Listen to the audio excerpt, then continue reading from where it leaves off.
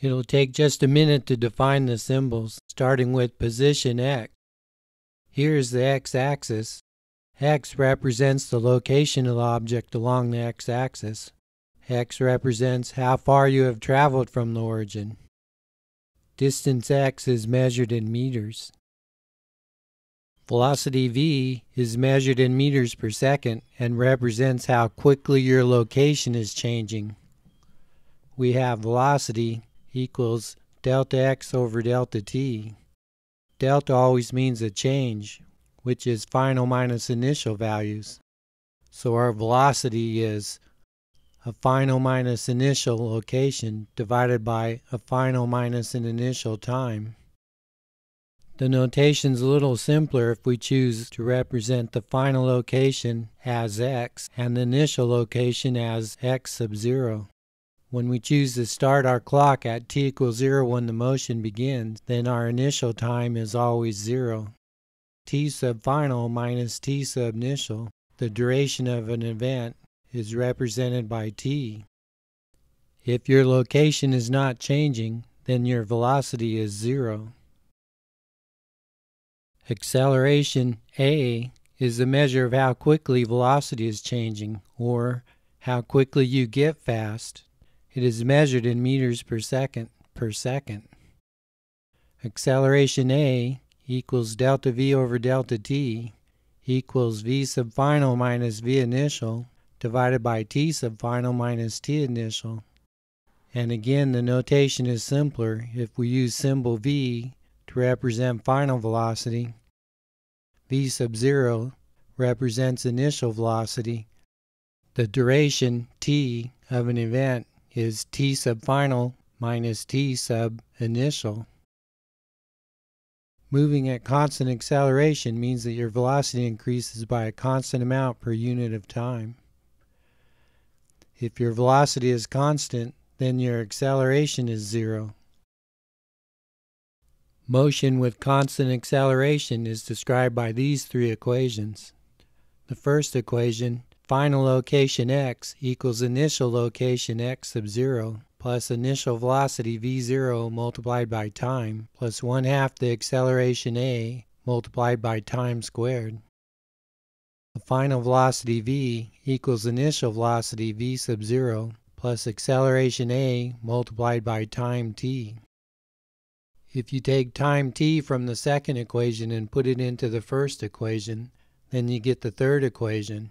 A final velocity squared equals an initial velocity squared plus 2 times the acceleration a times final location x minus initial location x sub 0.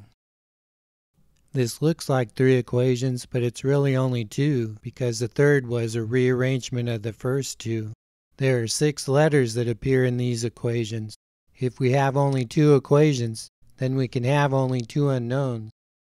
You are always given 4 out of 6 of these letters in any homework problem. We solve a problem by drawing a picture, including the axis. Then we identify the 4 out of 6 given letters. And then we look in the equations to see which one is usable because it contains a single unknown. Write the equation first in symbols and then substitute in the numbers. Calculate the final result and decide if it makes sense. Draw a box around the final result. Include units. Breaking a homework problem into these few steps always gets to the solution. If we don't do these steps, then it means you're trying to solve the entire problem in your head all at once. I'm never successful at that. You should consider your homework solution to be notes that you write to yourself to read the night before the test. You'll be grateful to yourself for having written out a sentence in words explaining how you went about solving the problem. If your homework solution looks like this, it will be of no help to you in studying the night before the test. Yet another rearrangement gives the equation final location x equals initial location x sub 0 plus the average velocity multiplied by time t, where the average velocity is initial plus final divided by 2.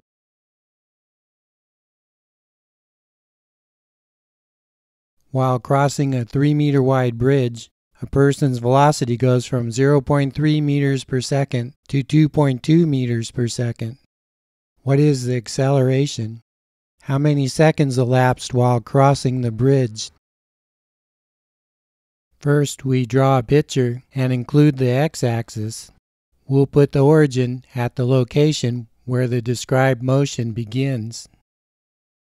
From the statement of the question, we will know 4 out of these 6 quantities. We started the motion at x sub 0 equals 0. The bridge is 3 meters wide, so the final location x equals 3 meters. The initial velocity was 0.3 meters per second, and the final velocity is 2.2 meters per second. These are the 4 out of 6 known values. We don't know the acceleration a or the time t. Next, we look at our 3 main equations to find one that contains a single unknown. The first equation cannot be used at this moment because we don't know a and we don't know t. The second equation cannot be used at this moment because we don't know a or t. We can use the third equation because we know everything except a.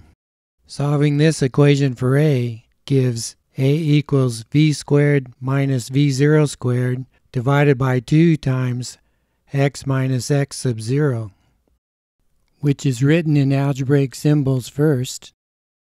Next, we substitute numbers for each symbol, and the calculation gives 0.8 meters per second squared.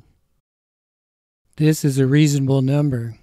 An acceleration of 500 meters per second squared or of 1/500th meters per second squared would not be a reasonable number.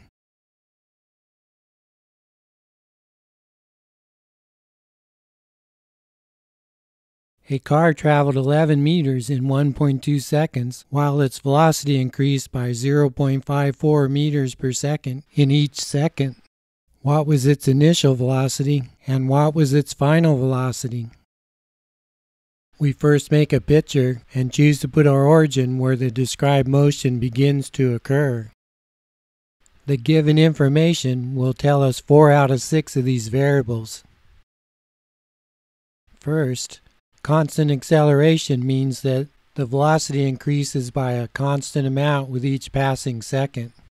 Here we were told that constant acceleration is 0.54 meters per second per second. We chose the initial value x sub 0 equals 0. The final value x equals 11 meters. And the elapsed time is 1.2 seconds. We know 4 out of these 6 variables. We don't know the initial or the final velocities. Next, we look for an equation that contains a single unknown. In the first equation, we know everything except the initial velocity v sub 0. Solving for v sub 0, we get x minus x sub 0 minus 1/2 at squared divided by t. We fill in the numbers and the calculator gives 8.8 meters per second. Now that we know the initial velocity v sub 0, we use the equation v equals v0 plus at to get the final velocity. Putting in the numbers gives 9.5 meters per second for the final velocity. This is a reasonable number because it's higher than the previous velocity, but it's not too high. In every problem, we're always given 4 out of the 6 variables. Making this list makes each problem easier to do.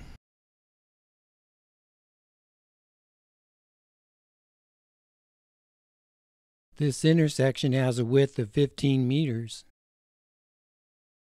What is the acceleration of the car as it takes 4 seconds to travel across that intersection? We know 4 out of 6 of the variables, and use the first equation to get an acceleration of 1.9 meters per second squared. For the rest of your life, you can use this approach to calculate the acceleration of your favorite vehicle. If you drop a rock, what sort of motion results? We can tell that the falling rock speeds up, but how does its acceleration change? We've all seen this every day, but never had any reason to get out rulers and stopwatches to measure this motion. Around the year 1600, Galileo did, and he discovered acceleration, and that the dropped object falls with the constant acceleration of g equal 9.8 meters per second squared.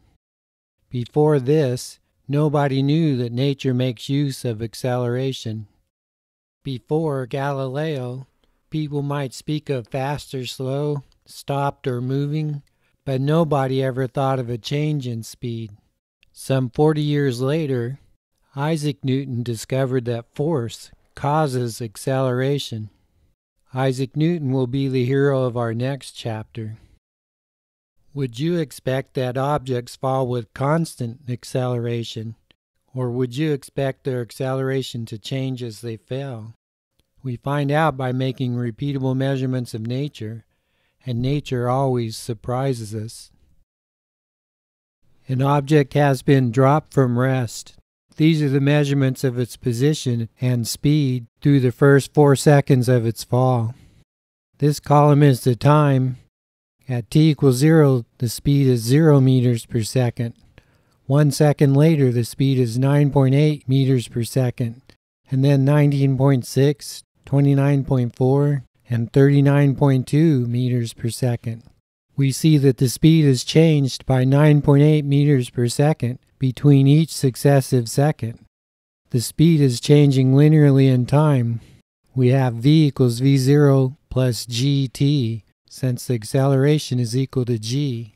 This column has the total distance fallen. This distance is changing quadratically in time. When dropped from rest at the origin, the distance fallen is given by y equals 1/2 gt squared. The change in speed from second to second is constant, but the change in distance is growing quadratically in time.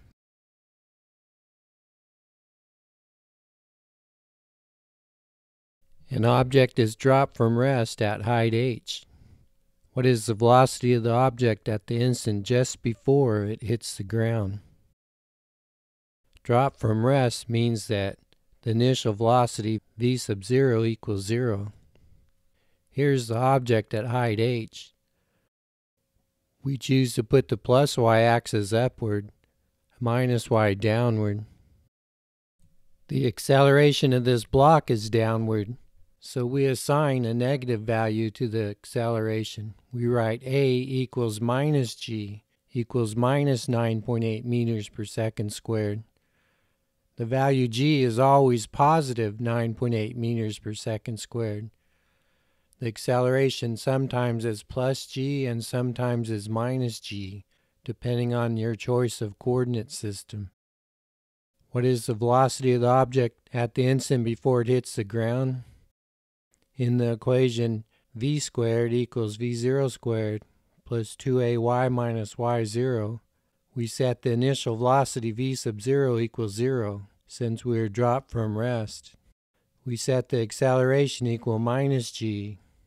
The final y position is 0 at the ground, and the initial y position, y sub 0, equals h. Then we have v squared equals minus 2g times minus h, which makes 2gh. When we take the square root, we have to say plus or minus. We have v equals plus or minus the square root of 2gh. And we'll choose to use the negative root because the final velocity is pointing in our negative y direction. So we have v equals minus the square root of 2gh. Let's do the same problem again, but choose to have the positive y direction downward and the negative y-axis upward. The acceleration of this block is still downward, but this time that's in our positive y direction. So we write a equals plus g equals plus 9.8 meters per second squared. We use the same equation, but this time a equals plus g. Then our equation becomes v squared equals 2gh. When we take the square root, we still have to say plus or minus, but this time we choose to take the positive root. The final velocity is plus square root of 2gh. Everyone agrees that the direction of the velocity and the direction of the acceleration is toward the ground in this case. It is okay that half of us say that downward is the positive direction and half of us say that downward is the negative direction.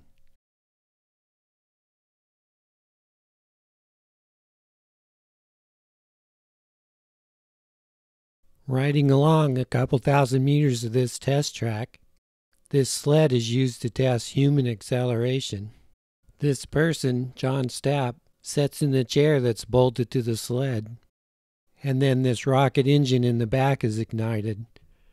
In 5 seconds, the cart is going 632 miles per hour, and then a system of water brakes stops the cart in 1.4 seconds.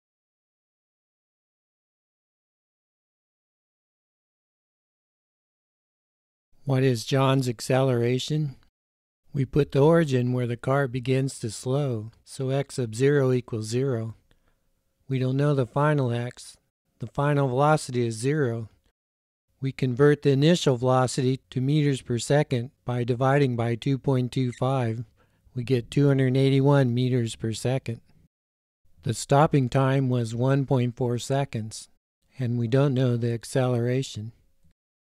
We use v equals v0 plus at to find that the acceleration is 200 meters per second squared, which is 20 g. This means that John Stapp felt 20 times heavier while stopping.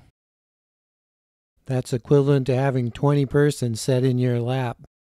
To read this, please press pause. How did Stapp describe his decelerating experience?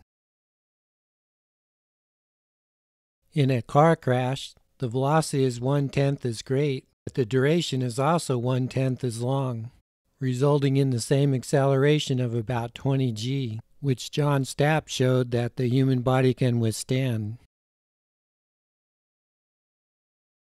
When seat belts are used, then the deceleration of the car passengers is about 20 g during a collision. If passengers are not wearing a seat belt, the car stops, but the people keep moving. A short time later, the passengers collide with the dashboard and windshield, and then the acceleration is more like 40 g, which breaks bones and such. Throughout the world each year, about 1 million people die in car crashes, including 40,000 persons in the U.S. Professional race cars are better equipped, so injuries are far less likely, even though race cars travel at double or triple the highway speed.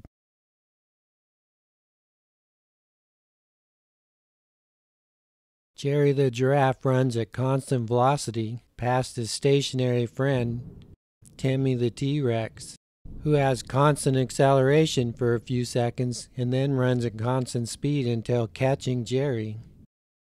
Plot graphs of the motion and determine when and where they will meet.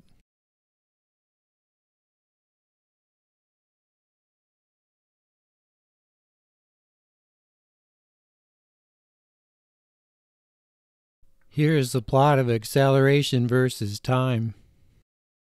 The T-Rex starts from rest and accelerates for 20 seconds, and then moves at constant velocity, which means 0 acceleration.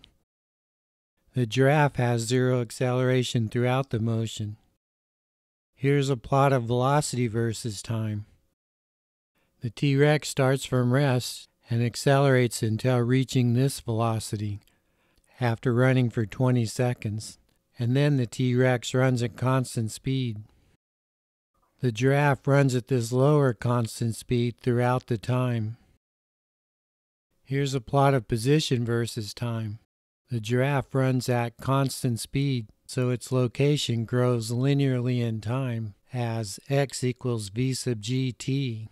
During the first 20-second interval, the T-Rex is accelerating, and the plot of x of t is this parabola, 1/2 at squared. After running for 20 seconds, then the T-Rex runs at constant speed. The speed of the T-Rex is greater than the speed of the giraffe, so the slope of this T-Rex line is greater than the slope of this giraffe line. The two creatures meet where these lines intersect, because they are then at the same position x at the same moment in time t. To calculate the meeting place, we first convert the given speeds from kilometers per hour to meters per second. There are 1,000 meters in 1 kilometer, and 1 hour has 3,600 seconds. This means that we divide kilometers per hour by 3.6 to get meters per second. The velocity of the giraffe is 50 over 3.6 makes 13.9 meters per second, and the velocity of the T-Rex is 60 over 3.6 makes 16.7 meters per second. We get the acceleration of the T-Rex from the equation v equals v0 plus at, where v0 equals 0. We have a equals v over t equals 0.835 meters per second squared. Both creatures meet at the same x location at the same moment in time. Equating locations, we have the position x for the T-Rex equals the position x for the giraffe, or the velocity of the giraffe multiplied by time t2, which is the total time, equals 1/2 the acceleration of the T-Rex multiplied by t1 squared, where t1 is equal to 20 seconds, which is the time through which the T-Rex was accelerating. The next term here represents the amount of time that the T-Rex was running at constant velocity, which is the total amount of time minus the 20-second interval of acceleration. Solving this equation for t2, we get 60 seconds, and then either side of this previous equation gives the distance at 830 meters when the two creatures meet. By the way, we human beings are one of the few mammals on the planet who can run for long distances. We'll write energy equations for this in an upcoming chapter. Running warms us, so we have less body hair than other mammals. This hair loss occurred 3 million years ago.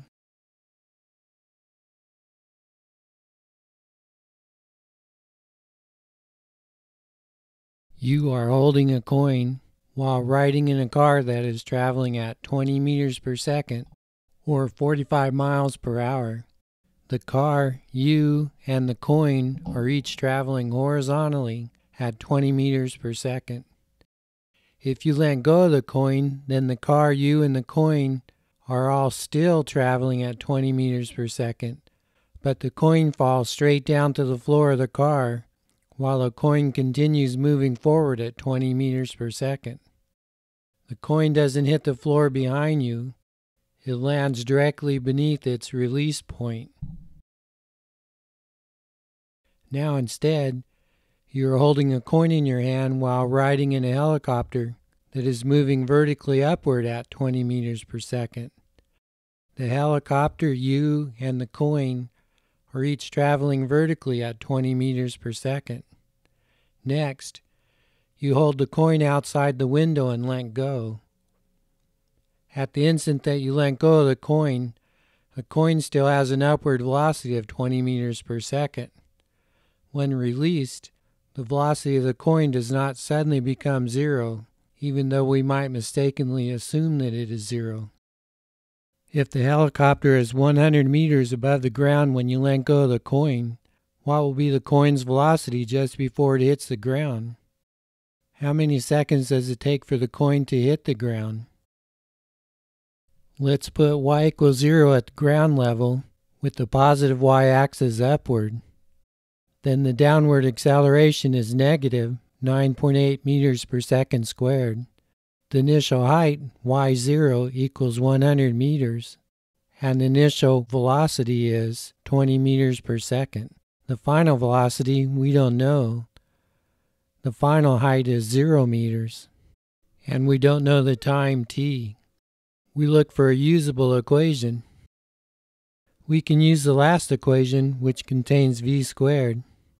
When we take the square root, we have to again use plus or minus, and we'll choose the negative root because we know that the final velocity is in the downward direction. We get minus 49 meters per second. Now that we know the final velocity, we use the short equation to find the time, and we get 7 seconds. Here are the plots of the position, velocity, and acceleration of the coin as it first rises and then falls to the ground. The acceleration throughout the motion is minus 9.8 meters per second squared. When the coin is released, its initial velocity is upward and positive. The velocity of the coin shrinks to zero and then becomes increasingly negative. The coin is released at this height above the ground. It continues moving upward until its velocity becomes zero. Then it reverses direction and falls back toward the ground.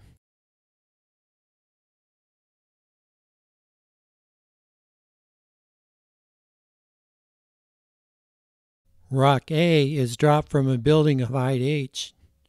Rock B is thrown upward from the ground. The two rocks meet when v sub A equals minus 2v sub B. At what fraction of the building height do the two meet?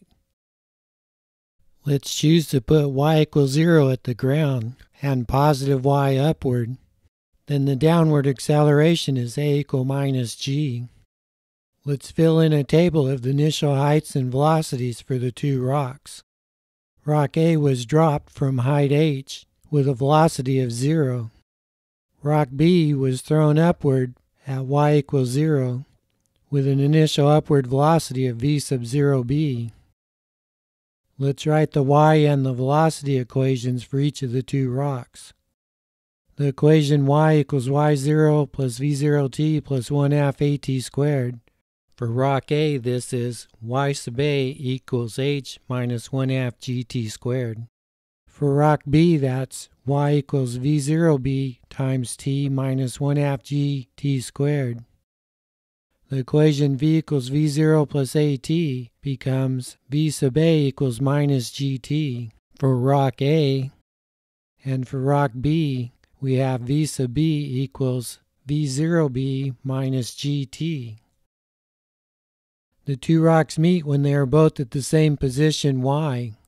We have y sub A equals y sub B, or h minus 1/2 gt squared equals v sub 0b times t minus 1/2 gt squared. The t squared terms cancel, and we're left with h equals v sub 0bt. Relating velocities, we have v sub A is minus 2 v sub B, or minus gt equals minus 2 times v sub 0b minus gt, or minus gt equals minus 2 v sub 0b plus 2 gt, which gives t equals 2 v 0b divided by 3g, so that the previous result, h equal v sub 0b times t, becomes h equals 2 v sub 0b squared divided by 3g. This makes y sub A equal h minus 1/2 gt squared become y sub A equals 2 v0b squared divided by 3g minus 1/2 g times 2 v sub 0b over 3g all squared. This equals 4/9 times v sub 0b squared over g, which is the same thing as 2/3 h. This means that the rocks meet at the location y equals 2/3 h. Can you determine the speed of this motorcycle driver in Bogota, Colombia?